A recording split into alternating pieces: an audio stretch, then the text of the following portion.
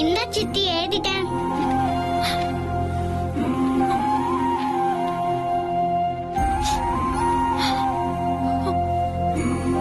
சீக்கிரமா என் மாமா குணமாகி வரணும். பொன்னாச்சம்மா, நீதான் அவரை காப்பாத்தணும்.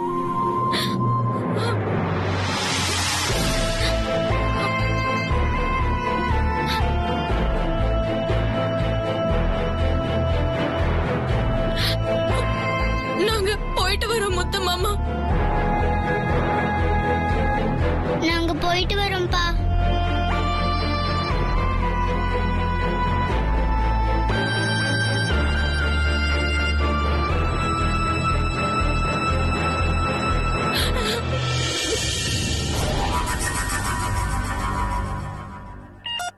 சித்தி, நம்ம வீட்டுக்கு போயிட்டு துணியெல்லாம் எடுத்துட்டு போயிடலாம், சரியா?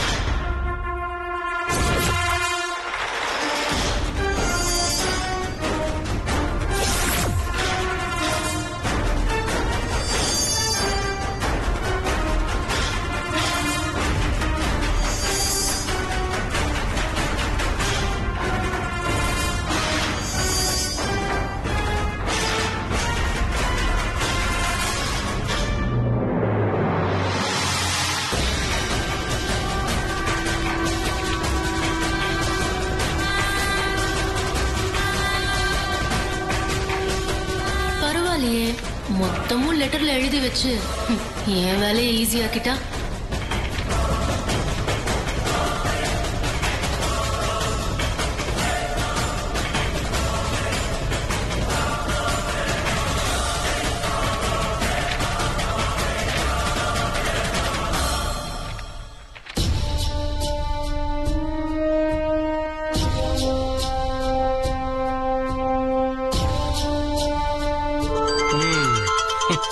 யார் இந்த நேரத்துல போய் டிஸ்டர்ப் பண்றது?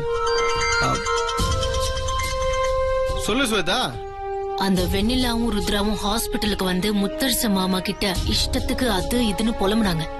பயத்துல ருத்ராவை நான் காப்பாத்தணும், அது பண்ணணும் இது பண்ணணும்னு புலம்பிக்கிட்டு இந்த ஊரை விட்டே போறேன்னு சொல்லிருக்கா. கண்காணாத இடத்துக்கு போகணும்னு தீர்மானிச்ச அவங்கள எதுக்காக ஊரை விட்டு அனுப்பணும்? மொத்தமா உலகத்தை விட்டே அனுப்புறது தானே நமக்கு நல்லது. அதனாலதான் நான் சொன்னபடி செய்ய வேண்டிய நேரம் வந்துருச்சு தென்னரசு. இனிமே அவங்கள வழி அனுப்பி வைக்க வேண்டியது உங்க கையில தான் இருக்கு. நான் பாத்துக்கிறேன், நான் இருக்கேன்ல. நல்ல விதமா முடிச்சுட்டு உனக்கு தகவல் சொல்லி விடுறேன், கவலையே படாத. நான் பாத்துக்கிறேன்.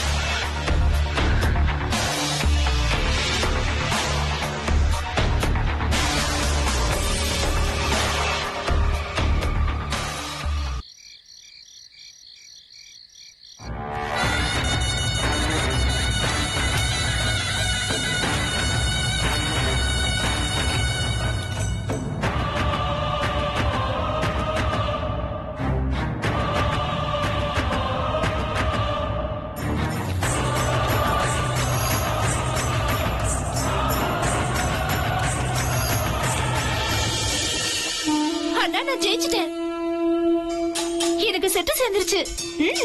உனக்கு வேணா செட்டு சேர்ந்திருக்கலாம், ஆனா எப்பவுமே ஜெயிக்கிறது நான் மட்டும்தான். ஆமா பாவா, கரெக்டா சொன்னீங்க.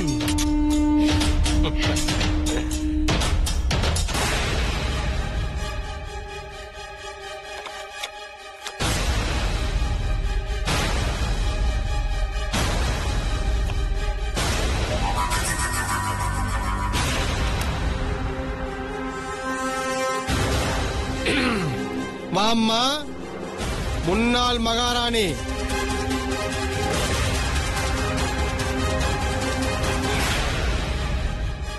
என்ன முன்னாள் மகாராணி கூப்பிடுறானேன்னு பாக்குறியா? இன்னாள் மகாராணி யாருன்னு தானே கேக்குற? என் சரோஜா தான். இந்த வீட்டுக்கு இனி இவதான் மகாராணி. இவ சொல்றதை கேட்டு நீ நடந்தா மட்டும்தான் இந்த வீட்டுல இருக்க முடியும். புரிஞ்சுதா?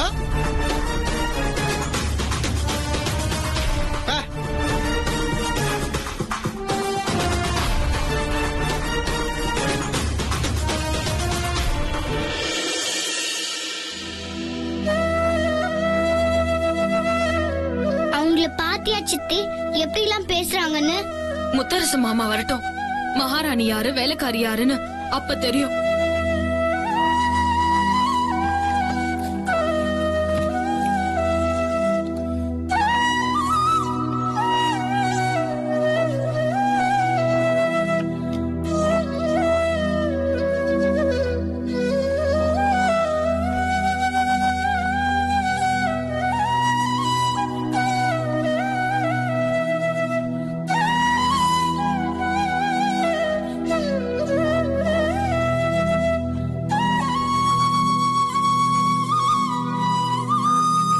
ருத்ரா, பேக்கும் துணியும் இப்படியே இருக்கட்டும். நம்ம வீட்டை விட்டு போறது யாருக்கும் தெரிய வேணாம், சரியா? சரி சித்தி.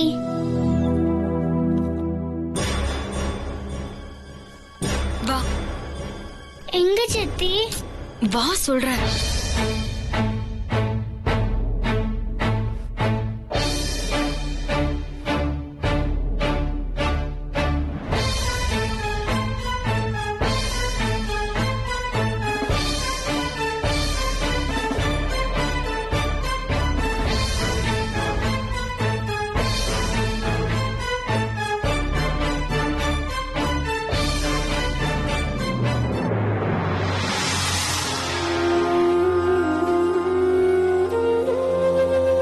சித்ராக்கா, உன் பொண்ண பாத்தியாக்கா?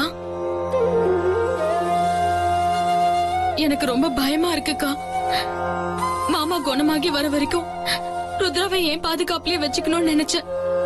ஆனா அதுக்கு என்ன சுத்தி இருக்கிற யாரும் விட மாட்டாங்க போல இருக்கு. எல்லாரும் கெட்டவங்களா இருக்காங்க. அதனால நான் ருத்ராவை கூட்டிக்கிட்டு என் ஊருக்கே போறேன். நீங்க தான் எப்படியாவது மாமாவை நல்லபடியா குணமாக்கி திரும்பி வர்றதுக்கு எங்களுக்கு உதவி செய்யணும். அதே மாதிரி ருத்ராவையும் நீங்க கூட இருந்து தெய்வ மாதிரி நீங்க பாதுகாக்கணும்க்கா. ருத்ரா, நீயும் அம்மாவை வேண்டிக்கோ.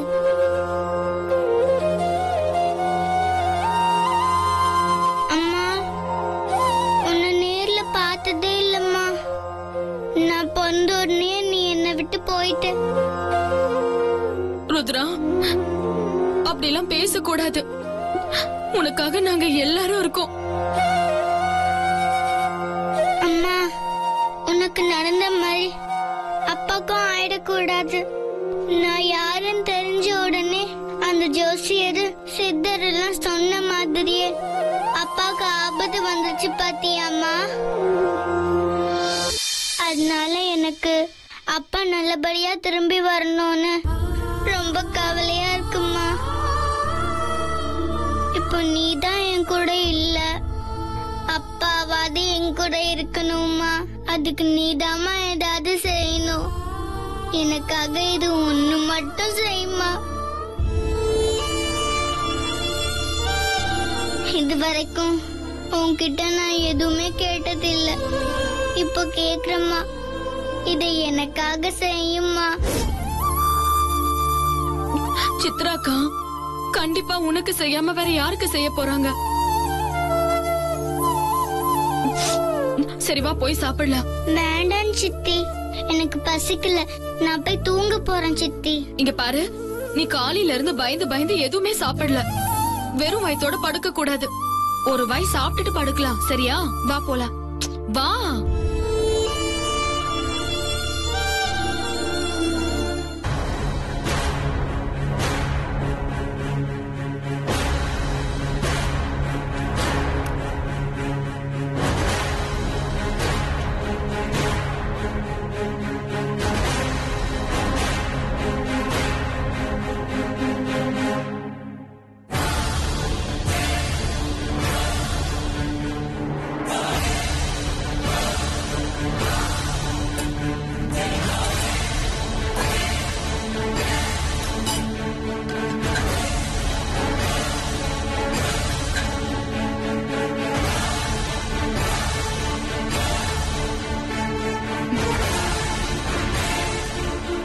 சாப்பாடு எதுவும் இல்ல, எல்லாம் வெறும் சட்டியா இருக்கு.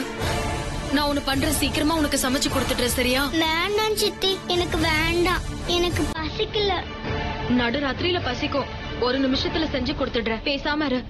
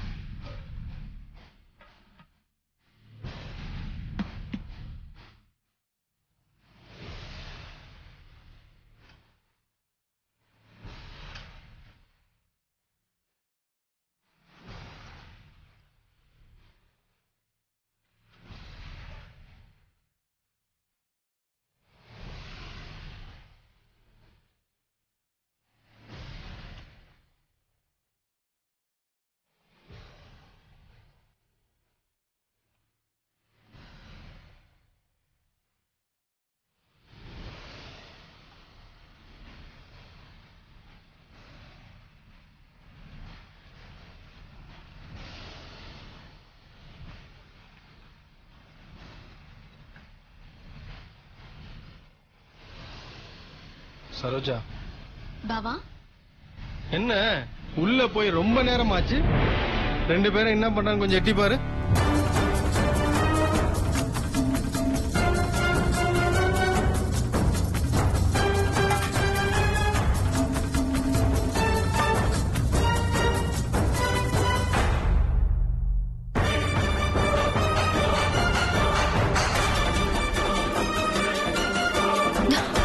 ருத்ரா, என்னாச்சு? ஏன் இப்படி சித்தி கால பிடிக்கிற?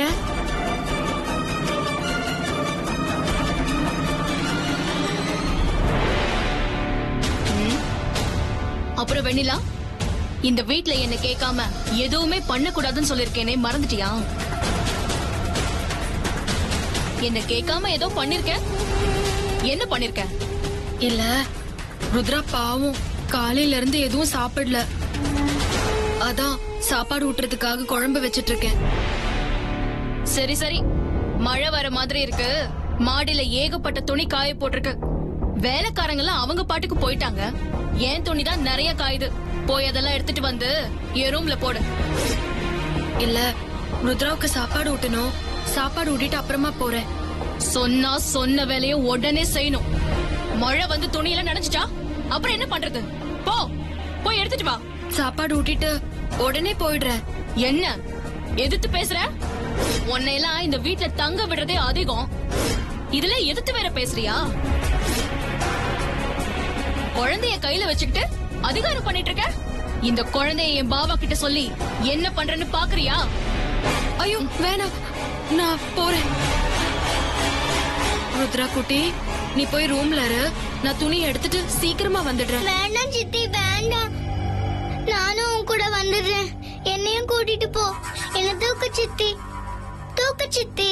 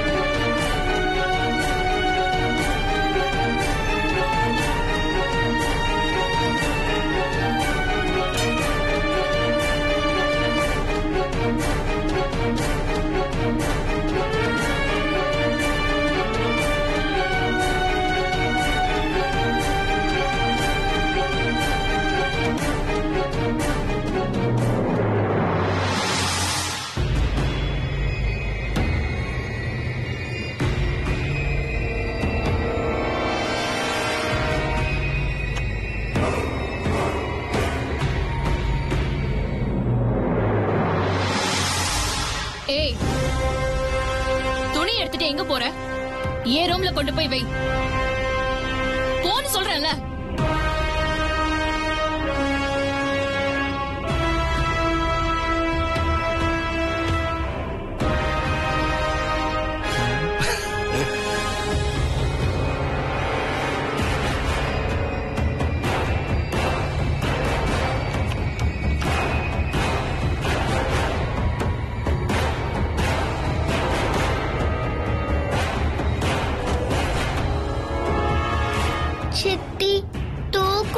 சித்தி இல்ல, நீ சாப்பிட்டுட்டு தூங்க, நான் ரெடி பண்ணி தரேன். வா.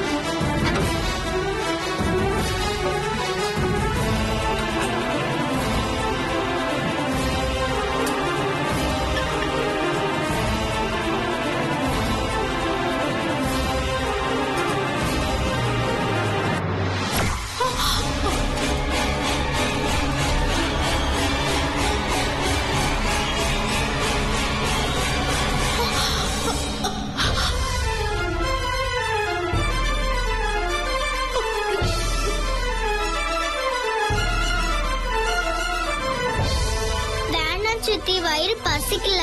இங்க பாரு, வெறும் வயித்தோட படுக்க கூடாது. வயிறு புண்ணாயிடும். காலையில இருந்து நீ எதுவுமே சாப்பிடாம உட்கார்ந்துட்டு இருக்க. அதான் சித்தி வற்புறுத்துறேன். ஒரு வாய் சாப்பிடு. எனக்கு பசியே இல்ல சித்தி. நிஜமாவே எனக்கு பசிக்கல. இப்ப பசி காட்டியும் நடுராத்திரியில பசிக்கும். சித்தி சொன்னா கேப்பதானே? சாப்பிடு.